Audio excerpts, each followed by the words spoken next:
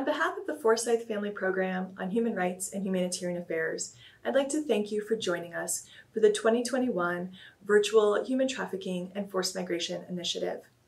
Over the past month, we have learned about human trafficking and forced migration in its various forms, as well as the socio-political and economic factors that contribute to the persistence of this practice.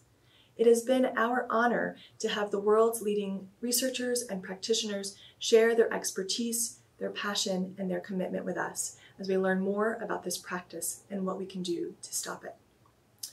I would like to thank our sponsors, the UNL Office of the Chancellor, the Lincoln Community Foundation, the Pearl Francis Finnegan Foundation, and Nebraska Humanities for their support.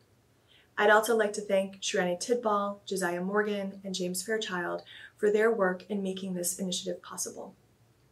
And of course, we'd like to thank those researchers and practitioners who have shared their experience, knowledge, and commitment with us.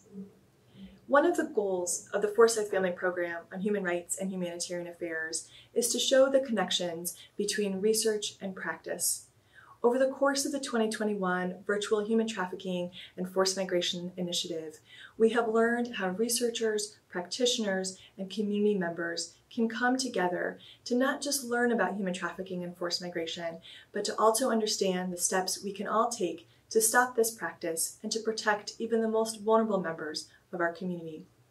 As we move forward, I invite you to follow along with us on social media, on our website, and in future events as we all work together to make our community a safer place for all.